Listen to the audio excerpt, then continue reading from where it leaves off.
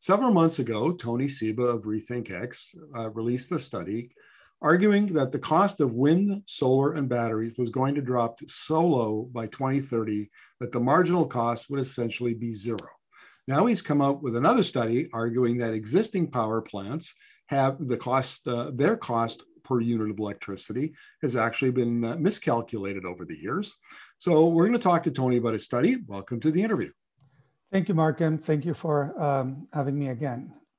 Well, Tony, I'm always happy to have you on here because you explode conventional thinking. You're a rethinker, as we've discussed before. So what are you rethinking in terms of the levelized cost of energy? Yeah, so levelized cost of energy, LCOE, is one of the key metrics in energy. And it's used essentially to make decisions about which power plant to build, new power plant to build.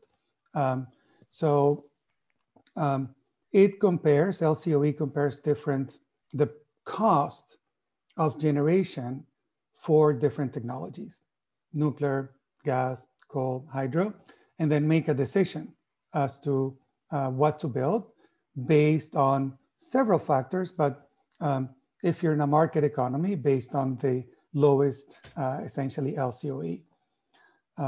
What we found was that since 2010, the published LCOE estimates by essentially all mainstream analysts has been inaccurate by a lot. So what is the issue?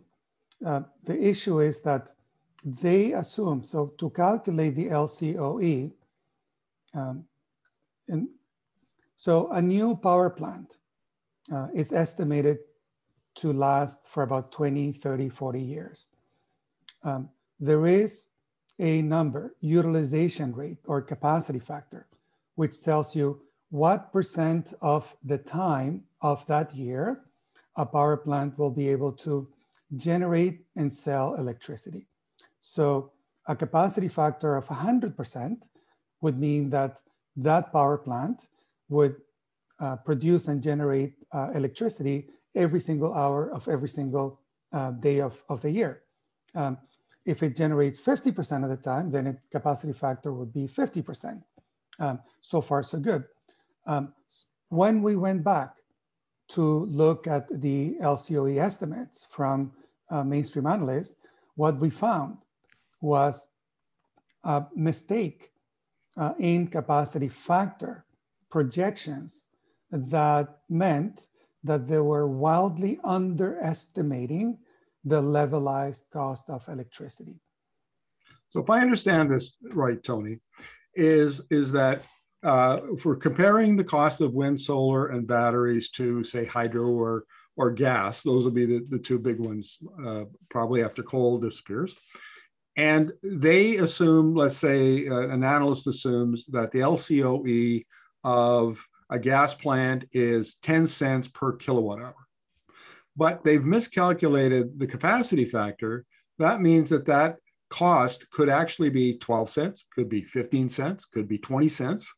But it's not the number that they came up with. And so they're making decisions about the future of power generation in the United States, in Canada, wherever, based on inaccurate calculations. Have I got it correct? That's exactly right. So for example, since 2010, the assumption for capacity factor for coal has been that if you start coal plant this year, say 2010, 2015, 2020, the capacity factor, that power plant will be able to produce and sell electricity 85% of the time.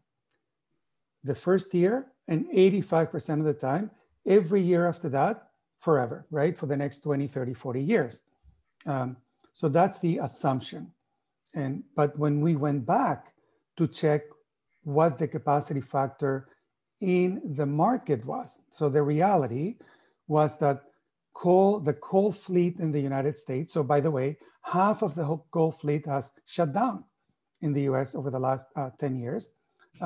The capacity factor has never been as high as 85%, ever, right? So even in 2010, the capacity factor was close to 70%, and by 2020, it was 40%. So it was never as high as what they were estimating. So not only that, coal is still in a free fall, as we know. Well, let's talk about the practical applications of this, Tony. So if I'm a utility and I'm selling my power for less than it costs me to produce it, wouldn't that show up in utility book, their financial statements and have been a big red flag for analysts and investors? So there is a difference between, the stock market for a coal company, for instance, and utility. So if you look at the U.S. Dow Jones Coal Index, which measures directly the coal power plant companies, it went down by 99% from 2010 to 2020. 99%, essentially it disappeared. But that is based on the rules and regulations that require that these companies disclose information every day. So investors in those stocks can make decisions every day based on the latest information. However, that doesn't happen in power plants. So, the mainstream analysts have not updated actual capacity factor numbers based on the data. So when a utility, say, pushes for a new gas plant or hydro or whatever, then they essentially say, look, these analysts are saying that hydro is 5 cents or gas is 3.5 cents or whatever, when the reality, based on corrected LCOE based on actual market data, would say that coal in 2020 was about 4 times higher based in reality than it was, basically posted mainstream analyst reports. So again, getting back to the practical applications of this, it would seem like as we go forward, as the economies become more electrified, pushed now in the US by the Biden policies, but we have the same thing here in Canada, and of course, same thing in Europe, there are going to be some hard choices about what kind of power generation to build and to invest in. Yes. And what you're arguing, if I understand this correctly, Tony, is that natural gas and hydro would be far, far more expensive than wind, solar, and batteries. And if you calculate these numbers correctly. So so it's important to make the right investment decisions to get the best value when we build a power plant. Have I got that correct? Yeah, so this is even, it gets even more interesting, Markham, because even with inaccurate LCOEs for conventional generation, the cost, solar and wind are already the cheapest sources of energy on the planet, period, right? Solar plus 4 hours of storage, or wind plus 4 hours, which is called nearly firm power, is not only cheaper than any other form of conventional generation already. Based on inaccurate LCOEs, the cost of nearly firm solar power is lower than the operating costs of any conventional generation. Meaning, even if you get the gas power plant for free, or even if you get the hydroelectric infrastructure for free, just the maintenance and operations costs and fuel are higher than solar already, right? Even based on inaccurate LCOE. On top of that, in the previous report that we talked about before, we estimate that the cost of SWB will drop by about 70% over the next 10 years.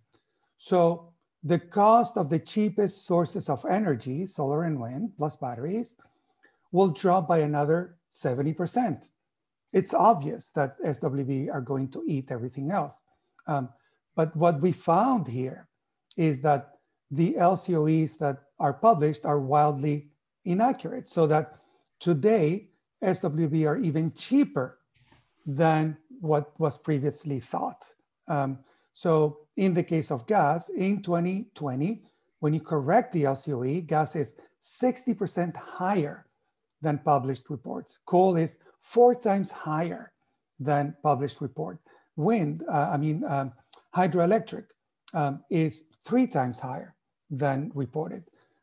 So again, even with inaccurate, wildly lower than reality LCOEs, solar and wind and batteries are still cheaper, but the gap is widening by a lot when you correct for the LCOE of conventional generation. Final question, Tony, and I'm going to come back to one I asked earlier, which is, in the real world, if analysts and utilities are underestimating or they're miscalculating the LCOE, then would it not be the case that if the cost of generating a unit, say a megawatt hour of electricity is actually $70, let's say, instead of the 40 or 50 that the utility is charging for it, that ought to appear as a loss someplace in a financial statement and be flagged by investors? How is this all slipping beneath the unnoticed, beneath the scrutiny of the regulators and investors and so on? Yeah, so the magic of essentially public utility commissions.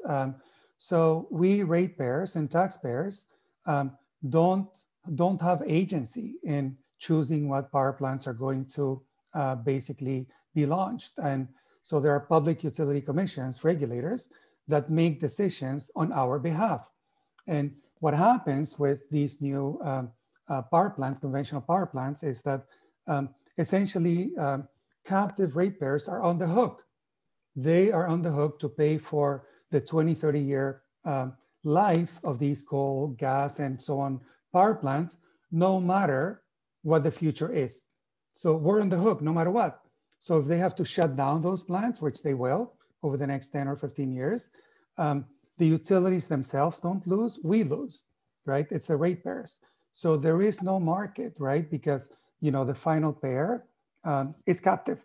Somebody else makes a decision for us based on wrong, inaccurate LCOE calculations. Tony, thank you very much for this. Always a pleasure to talk to you. Yeah, it's my pleasure. Thank you. Cheers.